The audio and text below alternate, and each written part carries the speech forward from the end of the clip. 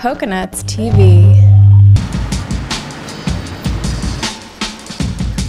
It was so long and thanks for all the fish Tuesday at the site of one of Bangkok's most peculiar, unofficial attractions.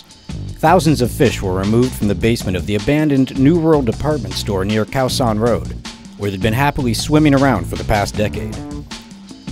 With the water came mosquitoes, lots of mosquitoes, and eventually someone dropped some fish into the water. Those fish got busy, and before long the basement had become a kind of aquarium, choked with thousands of exotic fish species.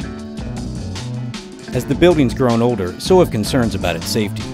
So this week, officials from the Inland Fisheries Research and Development Center took about 2 days to catch all the fish. They said they'd be relocated, after which workers drained all the water before the building's set to be demolished.